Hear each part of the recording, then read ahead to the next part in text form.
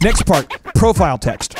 When you're adding your business name to Google, My Business Account, be sure to include your primary keyword phrase. Now, I'm going to show you what to do, Thrivers. So go ahead and type in Jefferson, Missouri, carpet cleaning. I'm excited. Jefferson, Missouri. Let me Jefferson, Missouri, carpet cleaning. Now, scroll on down.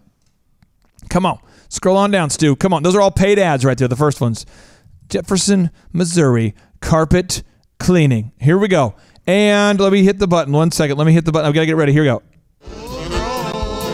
This is how you're going to be feeling. You're going to be wanting to roll out the beer barrel of fun right here when you're topping Google. That's what's going to happen. You're going to feel so good about life because your phone's ringing all the time that you're going to go.